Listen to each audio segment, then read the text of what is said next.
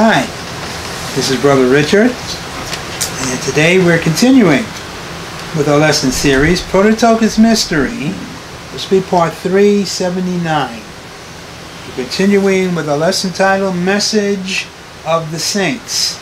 This will be part 2. We're talking about the theme of the gospel that will be preached and taught at the beginning of sorrows. Scripture teaches, at the beginning of sorrows, the gospel will be proclaimed. Turn to Mark 13, verse 10.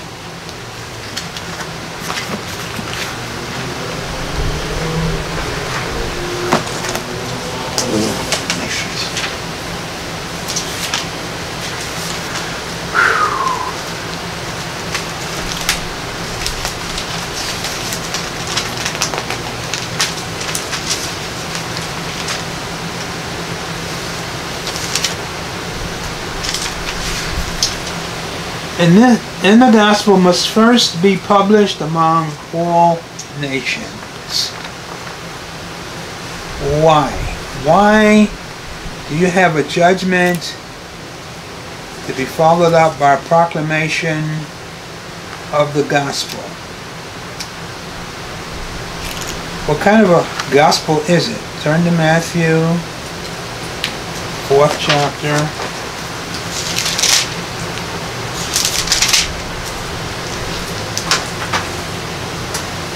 Verse 17.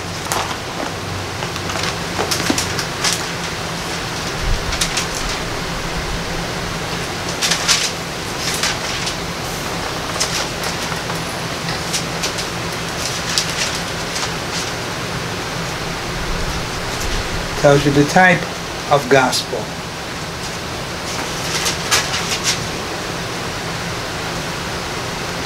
From that time, Jesus began to preach and to say, "Repent, for the kingdom of heaven is at hand." In the original Greek, it's the kingdom of the heavens. So initially what's being said here for the first time since the last time it was preached is giving you the significance of the gospel.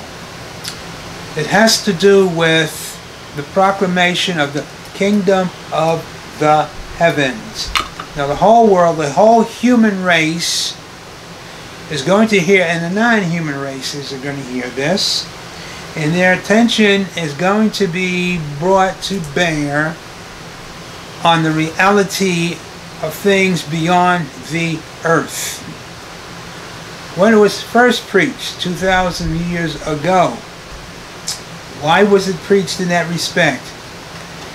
The intention was to get the human race to understand that there would come a time in which the kingdom of the heavens would dominate the earth, and this was their opportunity to have a place in it. Since the time that it was preached to the time that you're hearing it now, its total focus is shifted, because the emphasis today is on getting saved. People's minds are on the earth, and they stay on the earth, and they never understand how to qualify to get off the earth.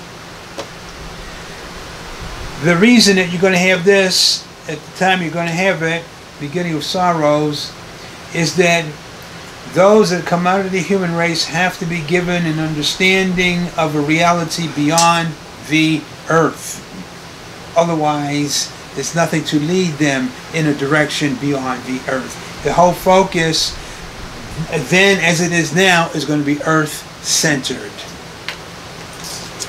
Particularly the Prototokos.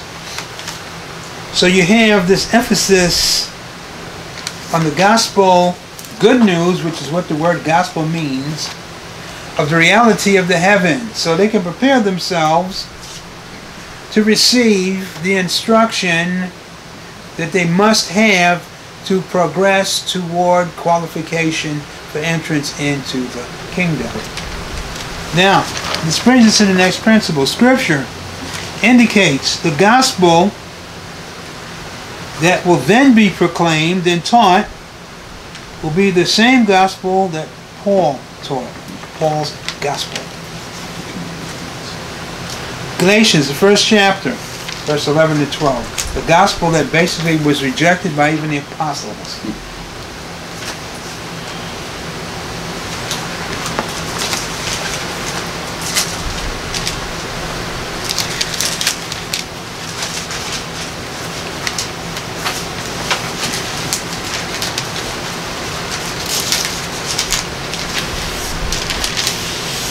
Paul talks about this in no uncertain terms. Galatians, the first chapter, verses 11 and 12. But I certify you, brethren, the gospel which was preached of me is not after man. So you see the first thing that Paul talks about. What does he mean? The gospel that was preached of me is not after man. Now the word after comes from a Greek term which is pronounced kata. There's many, it means basically downward. But it also means according to. So he's saying the gospel that's preached of me, unlike the gospel that you've been hearing, is not according to men. In other words, it's not human-centered. And he goes on to talk about this. It's not after man, for I neither received it of man, neither was I taught it. In other words, by man. But by the revelation of Jesus Christ. The gospel that Paul taught cannot be comprehended from a human perspective. And he's giving an understanding. He's distinguishing the gospel. He's not making a differentiation, but he's distinguishing the characteristic of the gospel. The gospel that the apostles were preaching definitely had a distinct human, earth-centered quality because it was fashioned in the perspective crucible of Jewish culture. It emphasized the Jewishness of the death, burial, resurrection of Jesus. The gospel that Paul preached is totally radically different. The emphasis, not the gospel itself, but the emphasis is not human-centered, Jewish-centered, man-centered. It has to do with the comprehension of a God-centered perspective. Transitioning beyond man's culture, understanding, and a basic desire. Men desire an earth-centered comprehension because they feel comfortable on the earth or of the earth. But the gospel, the whole aspect of the gospel is that man is no longer what he was before, an earth-centered creature. He's to separate from that and go on to the greatness of what is being prepared for him. In that respect, for 2,000 years, this principle has not been emphasized. Gospel of salvation, get saved. Have your life made better, but make it work for you here on earth. Yes. Did the other apostles believe Paul that he was taught by Jesus in the desert? No. No, they never accepted him as an apostle until the last part of it. See, that's the thing. They walked with Jesus, okay? Yeah. So they got their gospel from Jesus, and then they couldn't ditch their Jewish traditional things. Yes. And then along comes Paul, and he gets it, but he gets it in the desert with no one else but him and Jesus. And, you know, Mr. Jones, but he had the qualifications above the apostles of being a Pharisee, studying Scripture. So he knew Scripture, but when Jesus came in and gave him the true the truth, the meat, the reality, I could see them having a problem with him because he died. What are you talking about? How could you walk with him? He died. You know? Not only that, but Paul had persecuted the church. He had blasphemed, he had denigrated everything, and now he comes and saying, I'm a representative now, and I'm going to give you the gospel. That's a tough thing, man. Yeah. Jeez.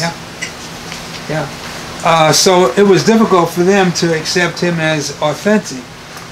But Paul basically was showing, he said, I'm going to give you my credentials. Here's the gospel given to me of the Lord. I'm presenting it to you. In other words, it's tested by the scriptures you already have. But they wouldn't go that direction. They refused. All they wanted to do was to see him as possibly being a convert now to Christianity, not an equal along their line. And because of it, they paid every price. Okay, now, Mr. Jones, they did see Jesus when he resurrected. Yeah.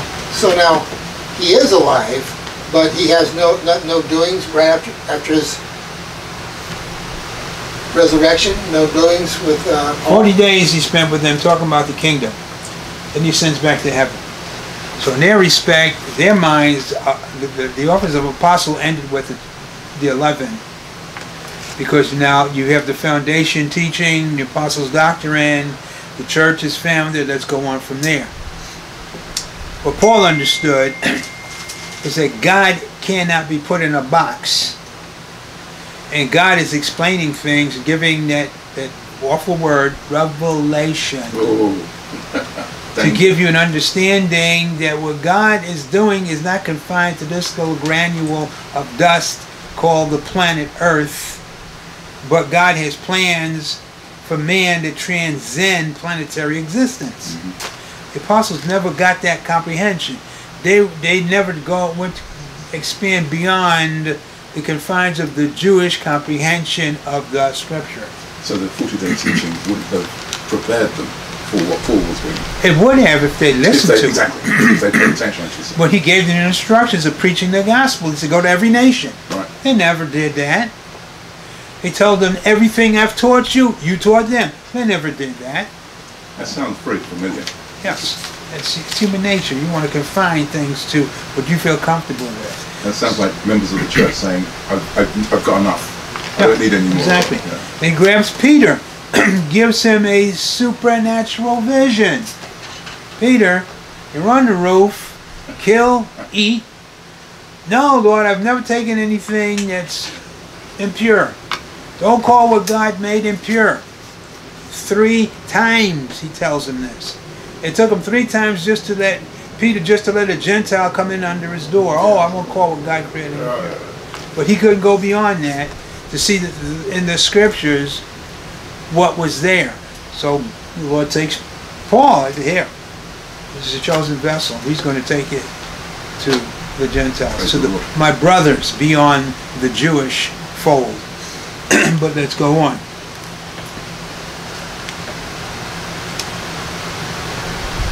Scripture indicates, unlike the linear presentation of today's gospel, the faithful and wise teachers of that time will present their brethren with their eternal relationship with the Father, just as Paul did. In other words, Paul presented his gospel unlike the way the apostles were presenting their gospel.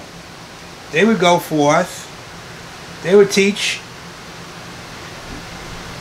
things dealing with Jesus being the Messiah, Jesus being in the scripture, Jesus being God, all from a Jewish perspective.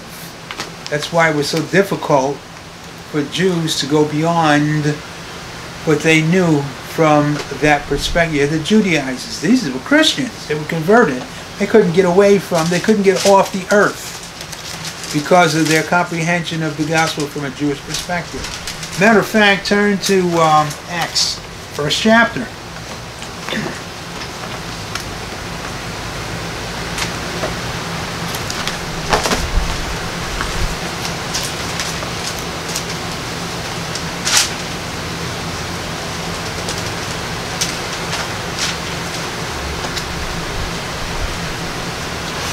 Acts the first chapter, verse 6 to 7. You can see how ingrained the human aspect of the gospel was to them.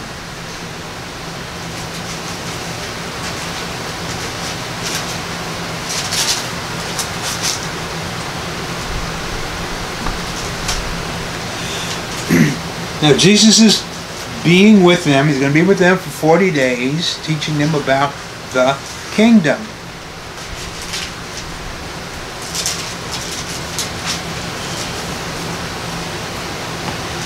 When they therefore were come together, they asked of him, saying, Lord, wilt thou at this time restore again the kingdom to Israel? And he said unto them, It is not for you to know the times or the seasons which the Father hath put in his own power. They're looking for the promises that pertain to Israel. They only saw the gospel from a Jewish perspective. So, having heard his instruction for 40 days, that's what they're coming out with. Yep. They didn't listen at all, did they? No. Not a word. No. No. This is 10 years later, they weren't preaching to the Gentiles. It took a supernatural move of God to get one apostle to go to a Gentile and speak the gospel. Right. But I was focusing on the heavens, which is what Jesus is saying, it's the kingdom. Heaven, not even the earth. Saying, not even the earth. Jerusalem. Yeah. Not even here. Yeah. And the only way that Cornelius heard the gospel was because he was received by the Jews of that community. Right. So you see how hard it was for them to break the culture, let alone get off the earth and comprehend the things of heaven. Wasn't happening.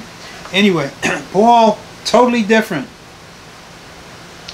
Paul first starts from a God-centered perspective. Ephesians, first chapter. When you get there, we want verse 3 to 5. The scripture indicates, unlike the linear presentation of today's gospel, the faithful and wise teachers of that time will present their brethren with their eternal relationship with the Father, just as Paul did. Ephesians 1, verses 3 to 5.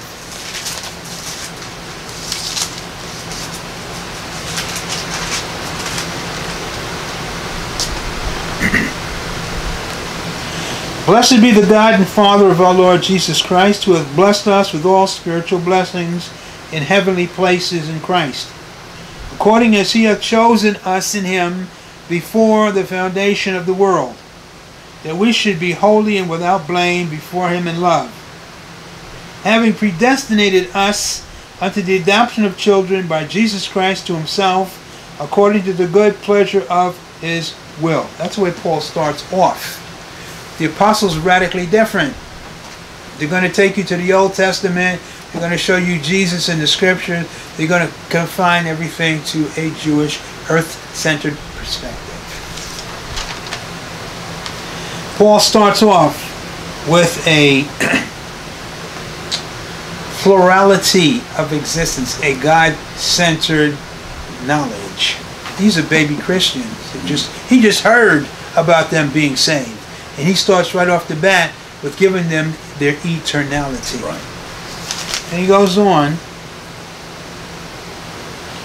Paul's gospel stressed the importance of Christ's sonship and de-emphasized the importance of the Jewish identity. Galatians 3:28.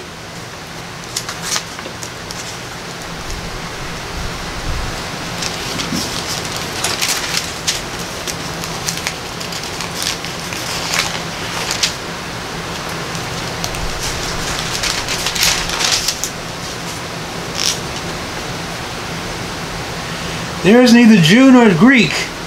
There is neither bond nor free. There is neither male nor female, for you are all one in Christ Jesus. The apostles would never go into that direction, because it takes them off the human perspective. Paul consistently emphasizes this. Turn to Galatians 6:15.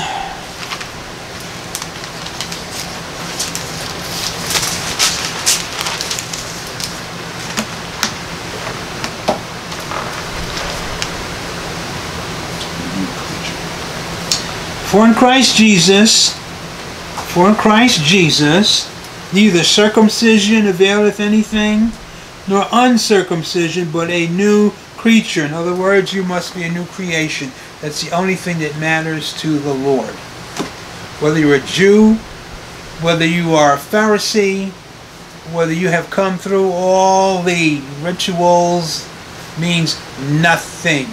What means everything is if you are born again. That's how Paul starts off the gospel.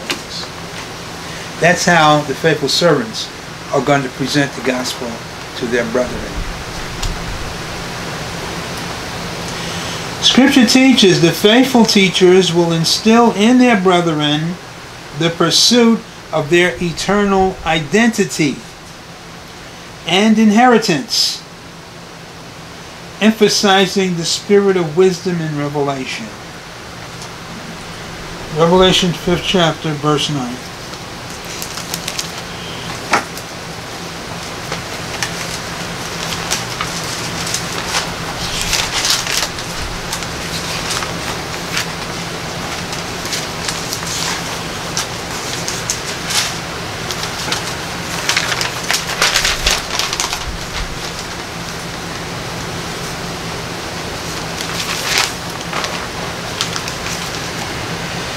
And they sung a new song, saying, Thou art worthy to take the book and to open the seals thereof, for thou wast slain and hast redeemed us to God by thy blood out of every kindred and tongue and people and nation.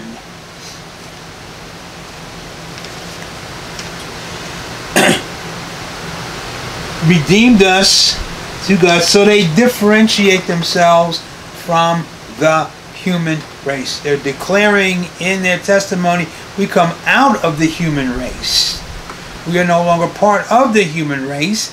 We have been redeemed, totally separated from the human. We've been prepared for life in the heavens. Why? Because of what they've been taught. They were taught by Jesus or by Paul? By you. Oh, okay. Okay. Ephesians 1:17.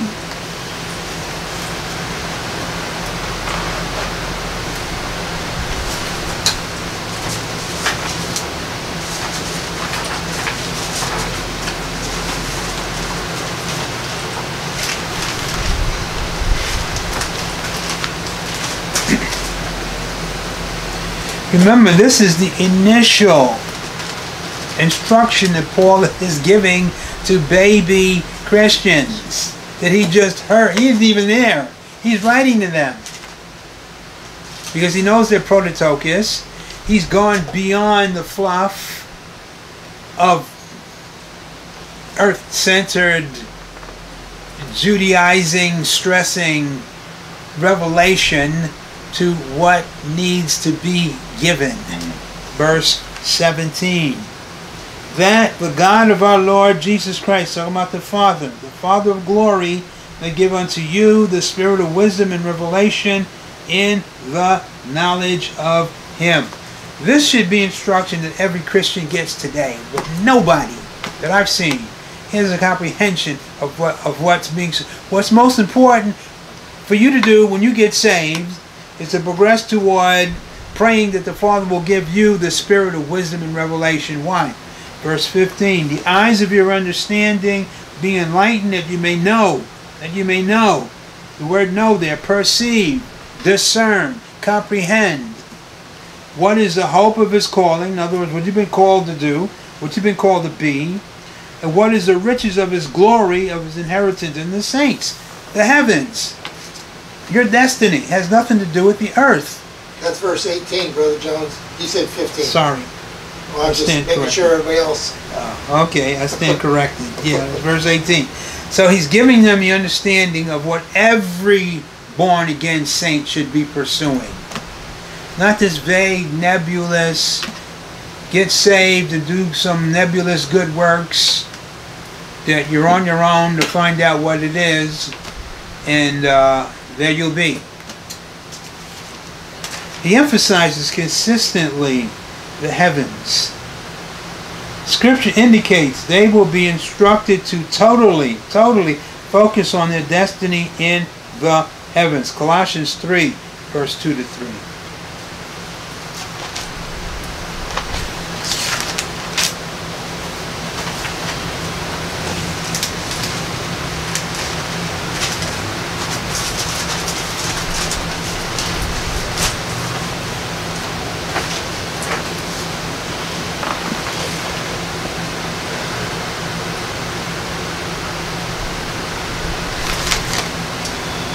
Set your affection on things above, not on things on the earth.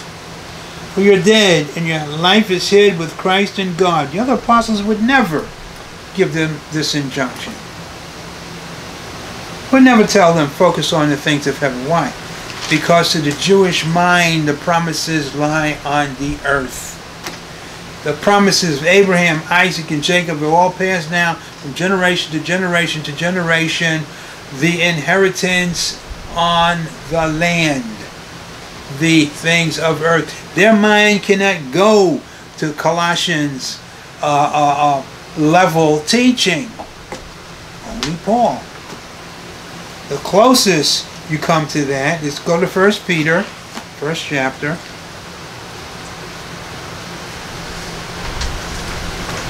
Where he does touch on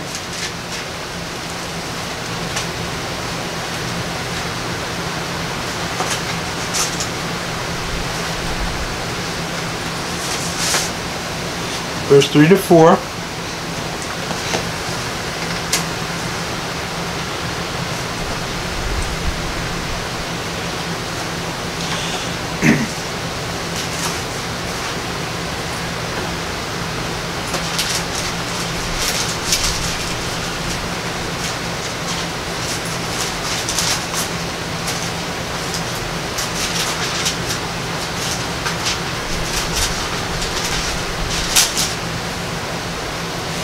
Blessed be the God and Father of our Lord Jesus Christ, which according to his abundant mercy hath begotten us again unto a lively hope, by the resurrection of Jesus Christ from the dead, to an inheritance, incorruptible and undefiled, in that fadeth not away, reserved in heaven for you. It's as close as they come to touching on the inheritance of the saints. Paul goes into great detail. 2 Corinthians, the 5th chapter, stressing what it is that connects your inheritance to you now. Celestial body. Yes. Josie, I'm getting the sensation, and I hope I'm wrong assuming what I'm hearing. Mr. Jones, it sounds like the apostles aren't qualifying for the inheritance. They are. They are. Well, they all died martyrs' deaths. They were faithful. But they chose to limit their capacity to ascend in the ability that awaited them in the kingdom.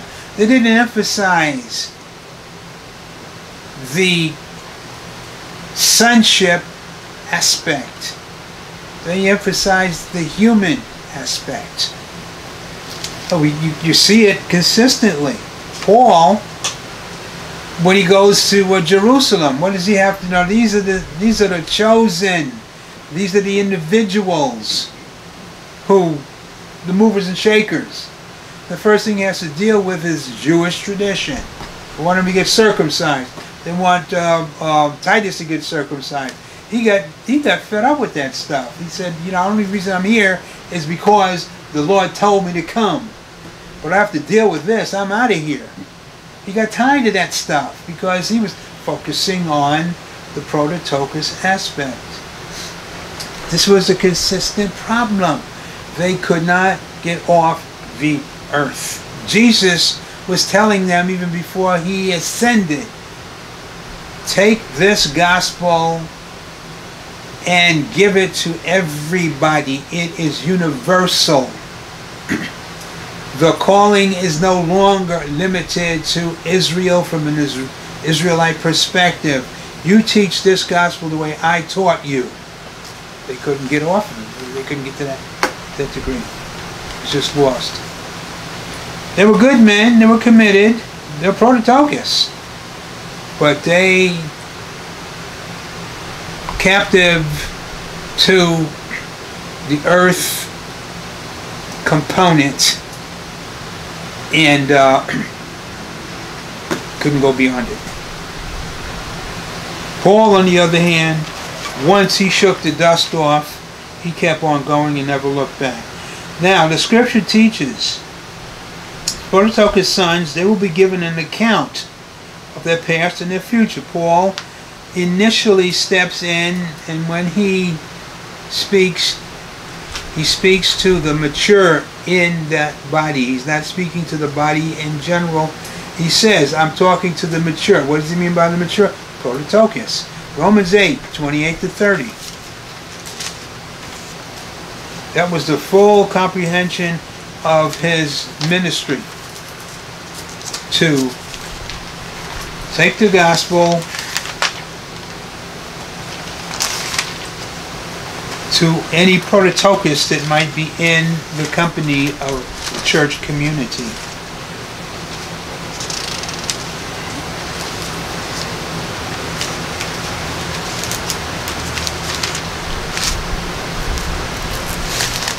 Romans 8, 29 to 30. For whom he did foreknow, he also did predestinate, conform to the image of his Son, that he might be the firstborn among many brethren. Why is he saying this? He's limiting the message, for whom he did foreknow, to a select group. People take this, the average Christian takes this, and identify with it. He's not speaking to the average Christian, he's speaking to the Prototokos about a select group, whom he did foreknow. To show the ignorance factor of this, you take somebody like Calvin, who went through these scriptures, and he comes up with his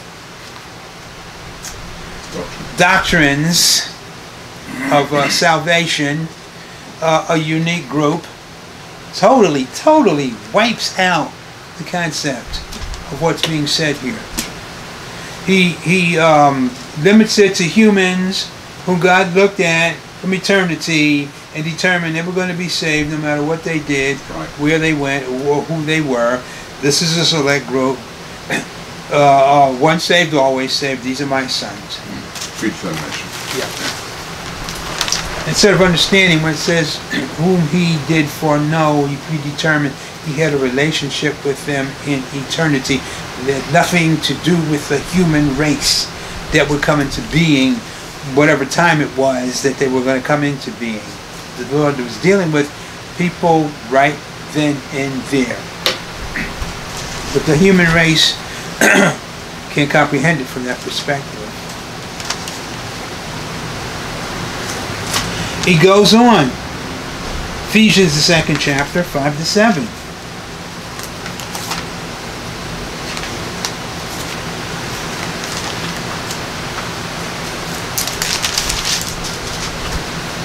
Here, he just comes right out and identifies with it. Not they, but we. Why? Because the Ephesians church is a Prototokos church. Amen. Roman church, you had some Prototokos in it, but the majority were temporal called. Even when we were dead in sins, hath quickened us. Hath quickened us. He's talking about things that happen in eternity. Together with Christ, by grace you are saved, and hath raised us up together and made us sit together in heavenly places in Christ Jesus, that in the ages to come he might show the exceeding riches of his grace and his kindness toward us through Christ Jesus. So Paul is consistent throughout his gospel. It's aimed at Prototokos. People don't have the comprehension of what it is. They misconstrue what's being said. And when this farce falls and collapses of its own weight, then the time is going to come when you are going to step out and you're going to have been prepared to teach the Prototokos. The Father is going to release the bondage and the shackles of what's been blinding them, but they aren't going to have a clue as to what's happening. You're going to be responsible for enlightening them, just as Paul was responsible for enlightening his brethren in his time, opening their eyes, putting them on the path in which they need to walk to receive what they need to attain to, so that they can progress to what they have been called to in eternity. Turn back now, with our close with Revelation 9th chapter, 5th chapter. Revelation 5. Revelation 5.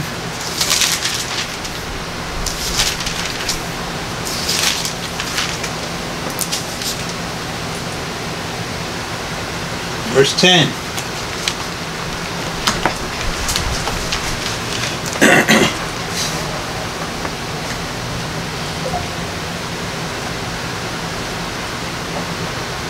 And has made us unto our God, the Father, kings and priests. How did they know that? How did they know that? They've been taught. Oh. They've been taught. Yes, they're elders. Kings and priests, and we shall reign on the earth. The word on there comes from the Greek term epi. It means over. We shall reign over the earth. They understand totally who they are, what their destiny is, what their brother's destiny is, because they have received the fullness of the gospel, the whole counsel of God. And that's enabled them to stand, actually to sit in the presence of the Lord and give him glory. And they sing their testimonies. A new song. Why is it new? Because it's never been sung before. There's never been another group to sing it. But them, they're singing their experiences that they experienced on the earth and the result of what they have been given to understand and to achieve. And you have two groups of testimonies in heaven. Some that are spoken, some that are sung. Why are they singing? Because of the delight that they have in expressing what they're expressing. They are in a state of euphoria because they've reached the total comprehension of who they are, what they are, and what their destiny is. Yes? So, they're very well aware of the inheritance and that they are in the kingdom of light. Yes. Okay. Yes. They've reached the fullness of what they've been called. They have experienced the glorification. They're seated in the thrones. Ephesians, the 3rd chapter, which talk about has risen us around Christ, so the throne is assigned to each individual. Now they and their counterpart merge permanently in that seat, that throne. And now they're going to experience events that are opening up on the earth that they will ultimately be involved in.